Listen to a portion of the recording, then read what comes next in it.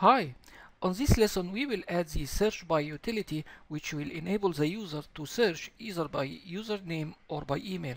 So if, for example, I choose to search by username and start by typing part of the username, I will get an auto list. By clicking any item, I will be redirected to the edit users page with a query string of the ID equals the username. So let's go ahead and see how to do that. So in order to start this tutorial, you will have to install the jqueryui plugin. So first make sure that you are online and go to Tools, NuGet Package Manager, and Manage Package Manager for the solution. And go to Browse here and search for jqueryui. Okay. Install the first one, which is jqueryui combined. Click here and install it over the entire project and click on install. So it confirms that it will it's going to make changes to my solution. I'll press OK, and it will take a while until jqueryui get installed. Okay, it's finished. Now let's close this one. However, the installed plugin is installed with its default theme, so everything is white and black.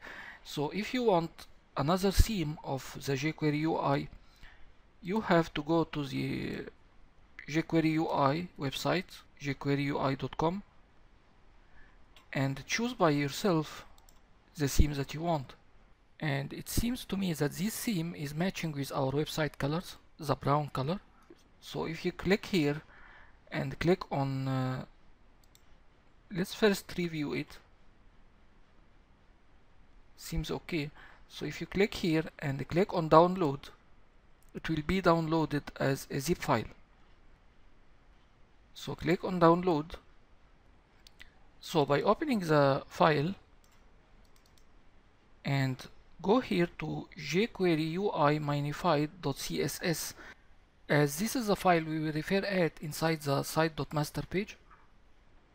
Extract it, then copy it, then go here to your application, then go to the content folder, themes, base, and right click on the base and right click paste. So this will overwrite it, and that's all. And in my opinion, it will be a good idea to refer to the jqueryui JavaScript file and CSS file inside the site.master page in order for all the pages inside our website to benefit from it. So inside the site master, I will add a reference for the file jqueryui minified.css, and it might be tempting to add a reference for the JavaScript file as well by dragging and dropping it. However, this will lead to potential problems on the future, as all the pages that should benefit from this file should be located on the root folder because of the source URL. For example, the pages located inside the folder account will not be able to find this file, as it will try to search for a folder called scripts inside the account folder. However, in the CSS file case, this problem will not happen, as the master page usually loads first along with all of the style sheets it might include, then the contents of the disciple page load later. So instead, I will go here and create a new reference for the JavaScript, as I can type here the tilde sign, which refers to the root directory. So wherever the page the site.master is calling, it will read this script.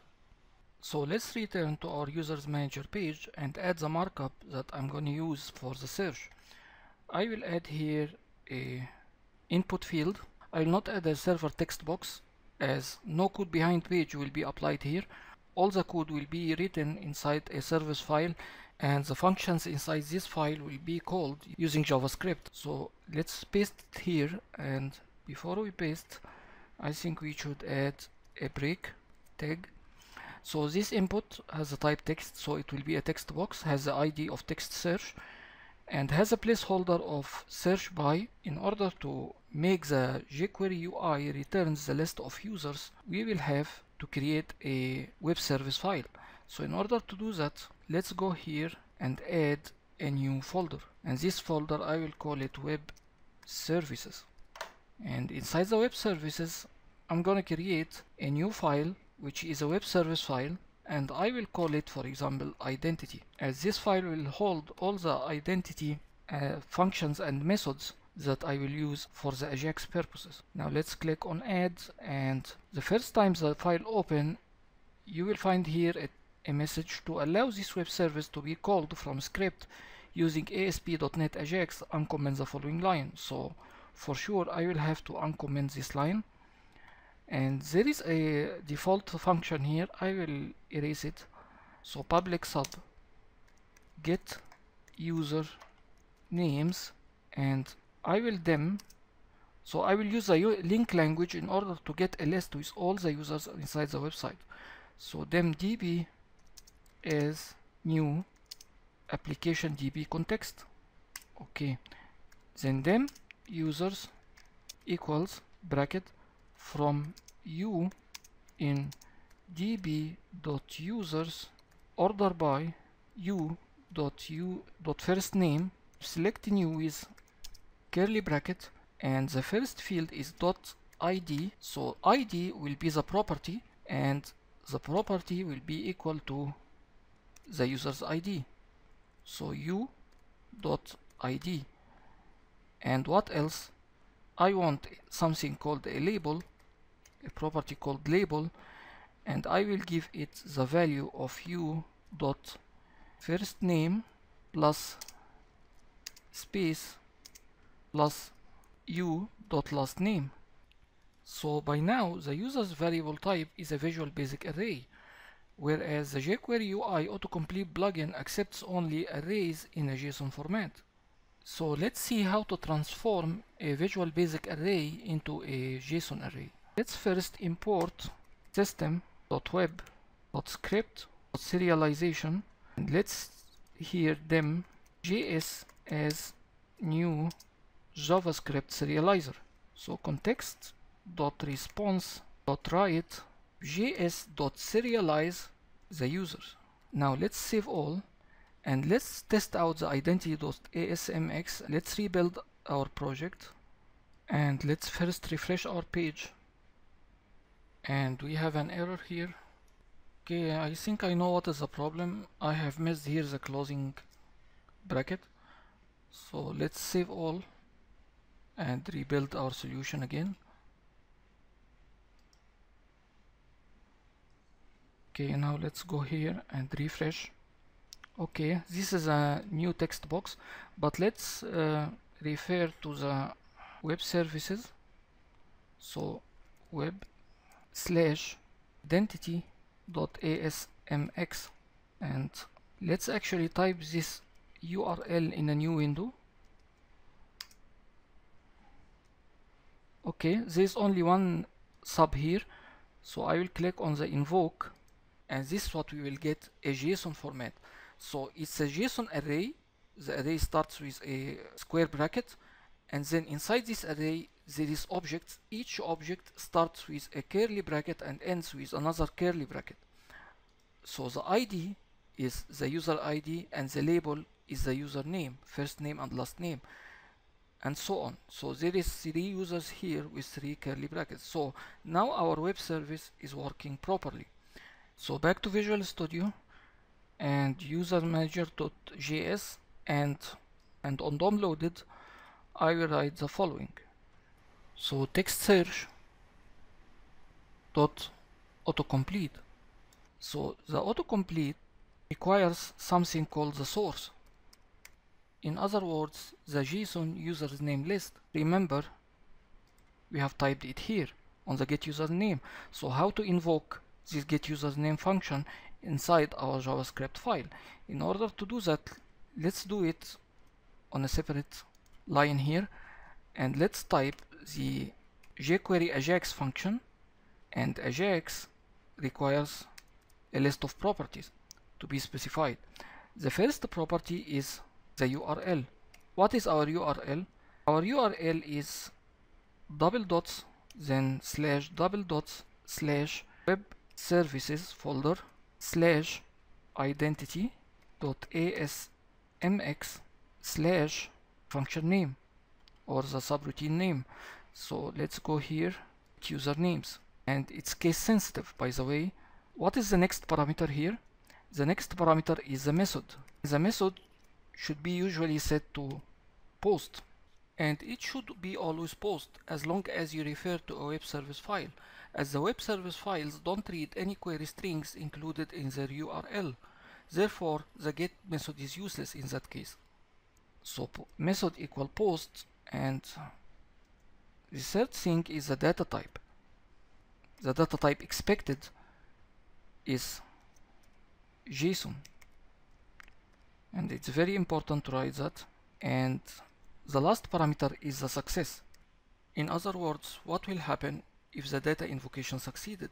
Okay, so let's type here function on success. There is a function will run. It's an anonymous function.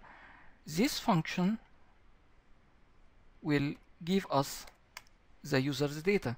So the function will give us a result. Okay, this result is the user data. For me, I will type users, and let's go here and cut our text search.autocomplete and paste it here. Okay, now the source should be the user, and the next parameter is the select. In other words, what will happen if you select an item from the menu? So it's not mandatory to write anything here, but our example, the user is clicking the username, and once he clicked it, he will be redirected to another page which is the edit user. So I will have to type here function, and this function has two arguments, event, and the second argument is the UI. I will go to window.location.href equals the edit user page. So remember, the users manager located inside the same folder of the edit user. So I will have to type edit user question mark.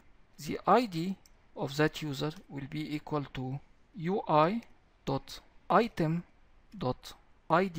Okay, so as you remember, here we have the ID is like that and the label is like, so if I were typed ui.item.label, it will guide me to another page which is edit user question mark ID, for example Hazem Khalil, ID for example Muhammad Isam. Let's test our page now. Save all, and let's go ahead and refresh our browser. Okay, let's start by typing. So let's type Hazem. Once you start typing, an auto list will appear, and you can select whatever you want. If you click on Hazem Khalil, you'll be redirected to another page. Okay, now what is the second step? The second step is to add a drop-down list for the user to decide whether he wants to search by username or by the email.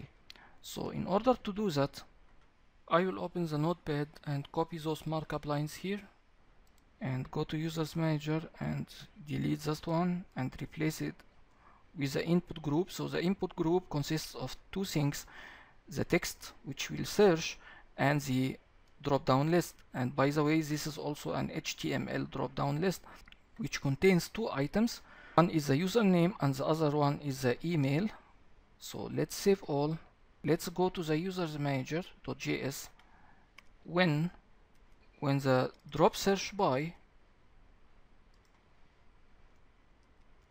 actually let's close this one. When the drop search by changes function,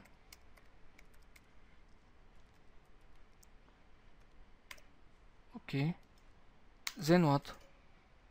Then I will type here if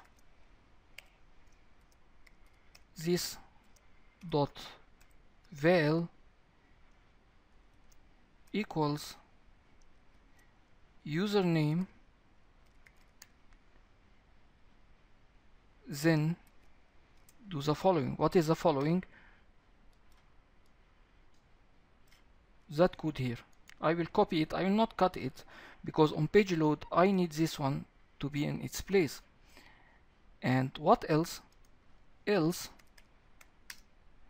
what will happen is the following, the same one, but we will have to define another function here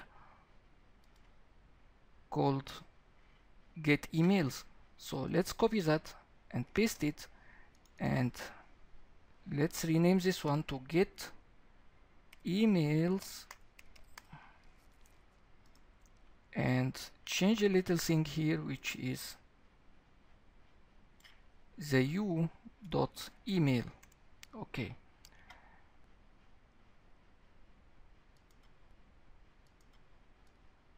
so paste it here and change only this one to get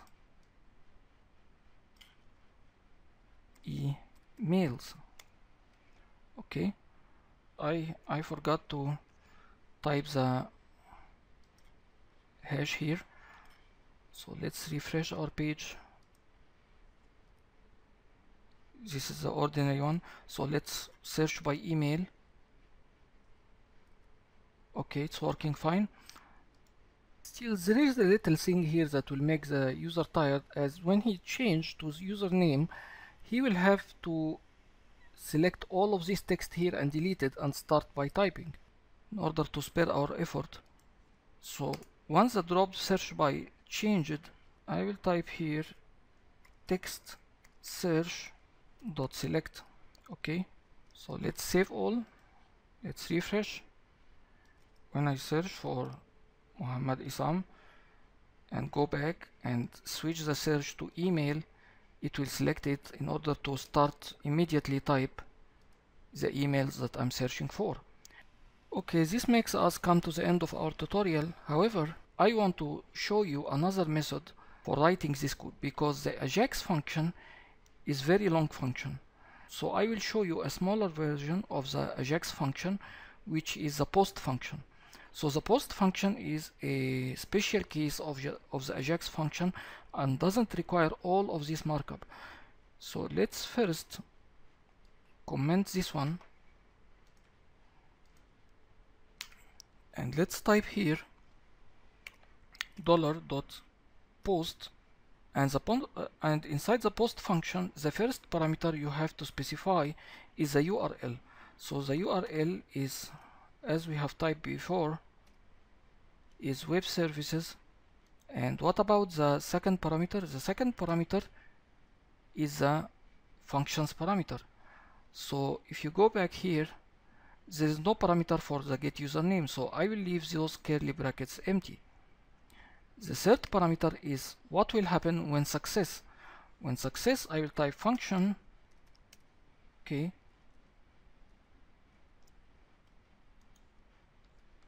and don't forget inside the function to type users.